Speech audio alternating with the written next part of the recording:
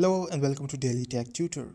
In today's video, I'm going to show you how to remove text from a video using InShot. Let's get started. Open the video in InShot and locate the text you'd like to remove. While InShot itself can't remove text, don't worry, AI tools can handle this for you. Launch your preferred browser and search for an online tool like Tutor AI Video Object Remover or any similar service. Go to the website and tap on the menu. Expand the AI Tools section and select Remove Object from Video. Click Choose File or go to your photo library to upload the video. Once the upload is complete, you will have access to tools for removing unwanted elements. Simply use the brush tool to highlight the text you want to remove. Once it's selected, tap the Remove button.